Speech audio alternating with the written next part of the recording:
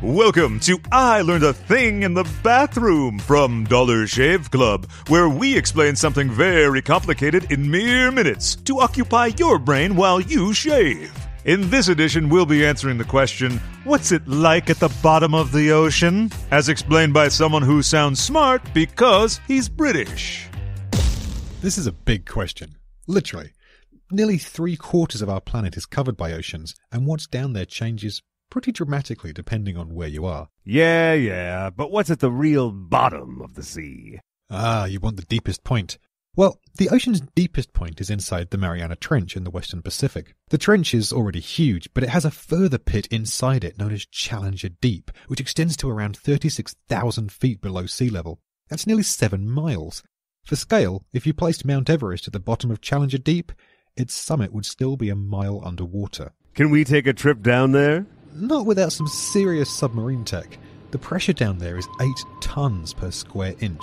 That's 1,000 times the atmospheric pressure at sea level, and it would instantly crush you into something substantially less than a fine red paste. Ouch! What the hell lives down there, then? Not much that we know of. There have only been 2 successful manned descents to the bottom of Challenger Deep, the most recent being a solo mission by James Cameron.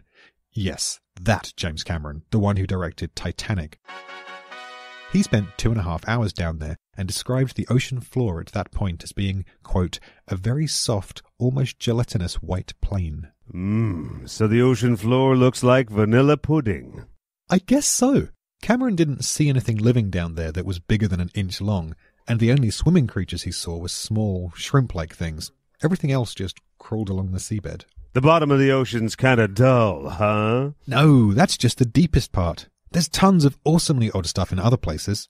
The seabed around Antarctica, for example, is only just above freezing point, but somehow it's stuffed full of strange animals, like sea pigs. Sea pigs are these 4-inch-long creatures that are related to sea cucumbers, but look like a cow's udders came to life and went swimming. They're amazing. You also get ice fish, a strange fish whose blood lacks hemoglobin and is therefore completely colourless, often making the fish appear a bizarre, ghostly white. You have my interest. Continue. Well, at the other end of the scale, you have animals that live in insane heat.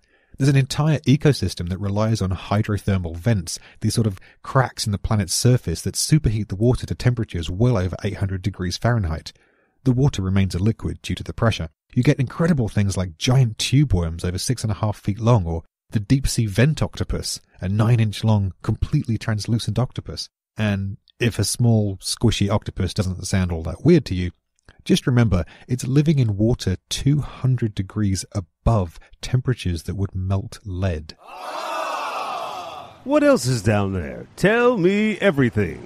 Sadly, I can't, because we don't actually know everything. According to the National Ocean Service, despite the oceans covering 70% of the Earth, we have explored less than 5% of them. Believe it or not, we have a better idea of what's on the surface of Mars and Venus than we do the bottom of the ocean. Now I feel ripped off. Welcome to real life, buddy. Tune in next time for more I Learned a Thing in the Bathroom. And in the meantime, head to dollarshaveclub.com for more podcasts and a big old pile of grooming products.